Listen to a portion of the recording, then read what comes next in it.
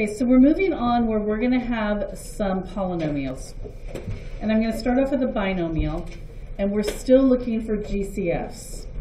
So the actual specific objective today is factoring polynomials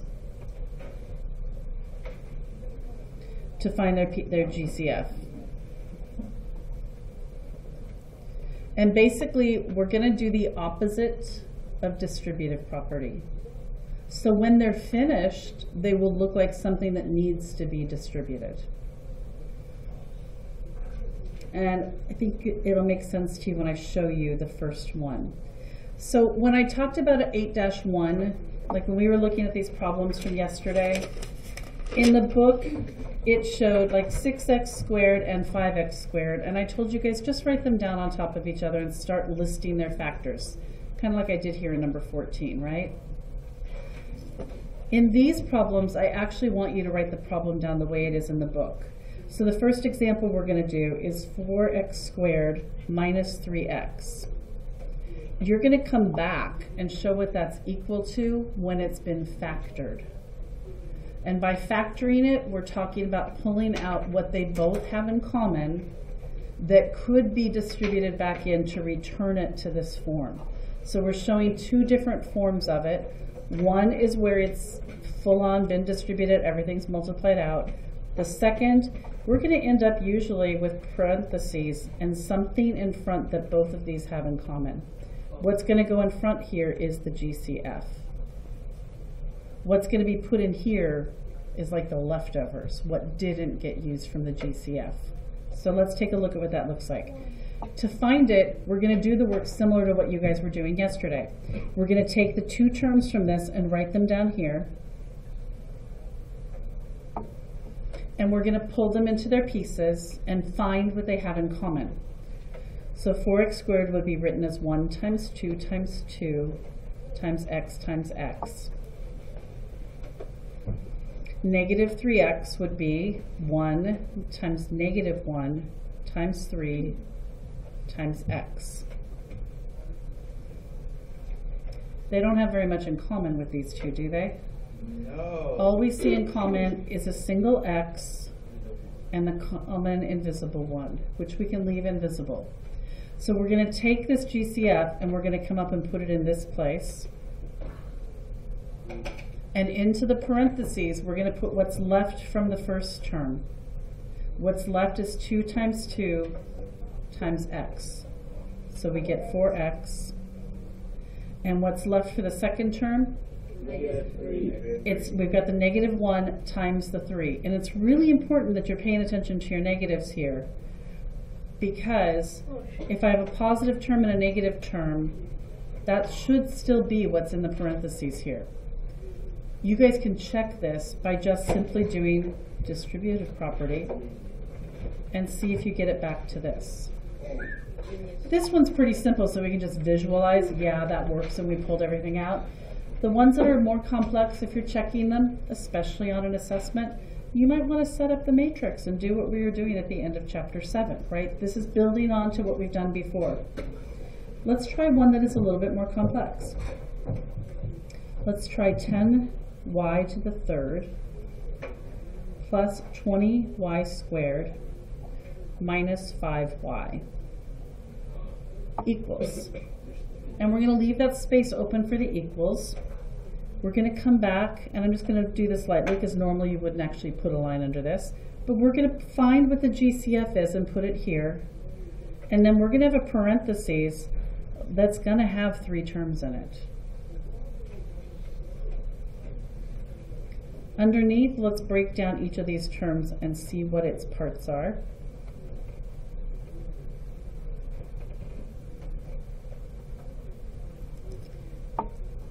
Ten y to the third would break down to 1 times 2 times 5, and how many y's?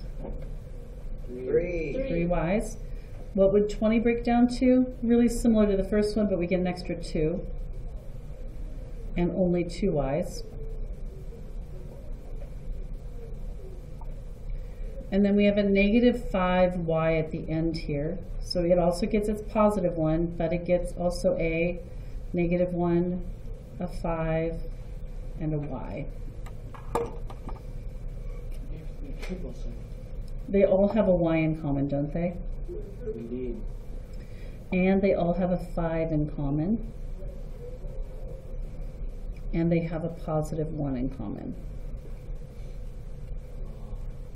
So what's being factored out for the GCF 5y. is a positive 5y.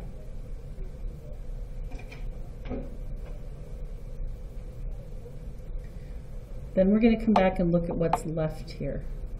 For our first term, we have 2 and y squared. And just think in your head as you're going. If I distributed this back, 5y times 2y squared, am I going to come back to this term? Yes. And if you are, then you're pretty comfortable, you've done it right. What's in our second term? 4y, and it's positive. How do I know that? There's no -1 hanging out left over, right? This is where it's tricky. What's left here? -1. And I'll tell you, the people who don't take my advice and write the ones as part of their factoring are the ones who mess this up. Because they see that this is factored out and they think that there's nothing left. And I've seen wrong answers that look like this. Uh-oh. It doesn't have a negative. Do you see what they've done? Yeah. By taking what got factored from the third term, they've eliminated the third term. So if I go and factor this back by distributing, I'm not going to have my third term there, am I? No. Because you're only distributing to 2 places. If there's 3 terms here, there should still be 3 terms left here. To guarantee that is why I'm really suggesting you factor both of the positive or negative ones that they have. So the ones matter now. The ones matter. Making them visible really does matter. There will get to a point where you guys can do this pretty comfortably and still know, but when you're starting it, I really, really suggest you make those ones and the negative ones especially visible, okay? All right, who feels like they can practice this? Okay, I think you guys can too.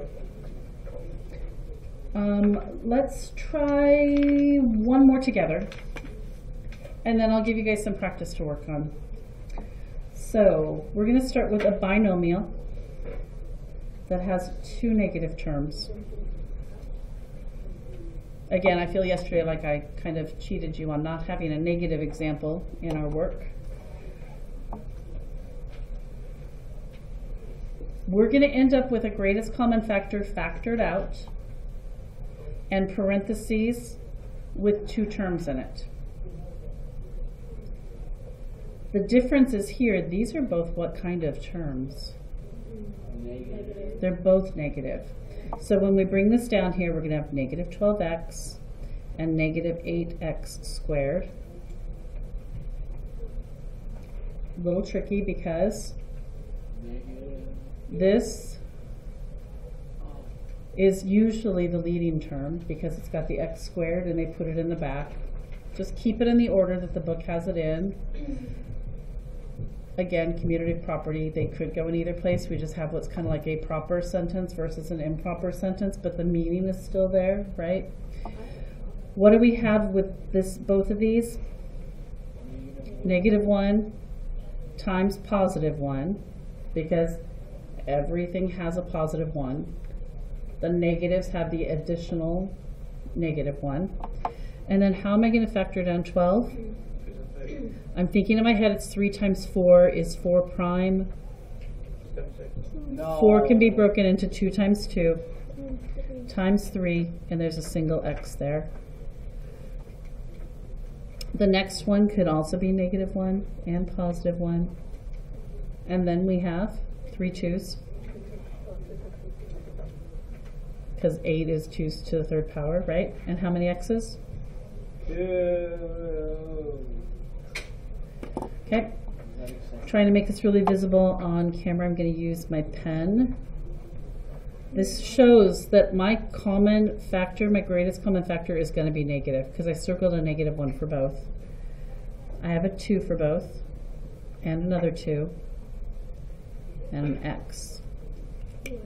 Everything I circled is going to become our greatest common factor, so 2 times 2 is 4, and then I've got my negative, so I get negative 4x. What's left in the first term? And what's left in my second term? They're both positive now. Whoa. In this part, they were both negative, but we factored out the negative. So when we replace them in here, they both end up positive. But what's going to happen if I go and use the claw and distribute back? You get the same thing. They're both going to go back to being negative, right? So questions before I give you some practice work? Okay. Okay, so this practice work can be found on page 555. Can we do it on the same paper? I did hear, can we do it on the same paper? You can. My guess is you're going to have some more work today and it might be stapling the paper together. We're starting with number 1 and going to 10. That's it. And because I really want you guys solid in this before we move on, I'm going to have you also do 27 to 35. Oh. That is all you have from me from over the break, so no whining. Okay. Oh. Right? No class tomorrow. We come back together on the Monday after the break. Hallelujah. Amen. Bless love. And a little bit of Mrs. Aldous history. This is one of my lucky numbers. It was my first Girl Scout troop number when I was a brownie in 2nd grade. 5,000. Wait.